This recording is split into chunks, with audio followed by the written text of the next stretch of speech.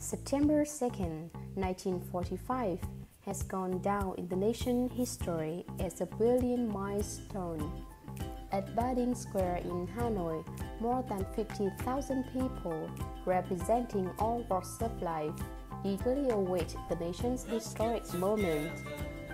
After the flag-raising ceremony, on behalf of the provisional government, President Ho Chi Minh solemnly read the Declaration of Independence. The declaration proclaimed the birth of the Democratic Republic of Vietnam to the nation and the world.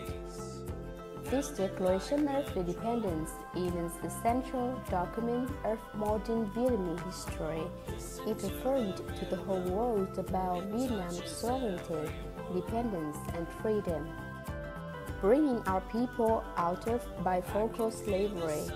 The colonial yoke feudalism lasted for nearly a century.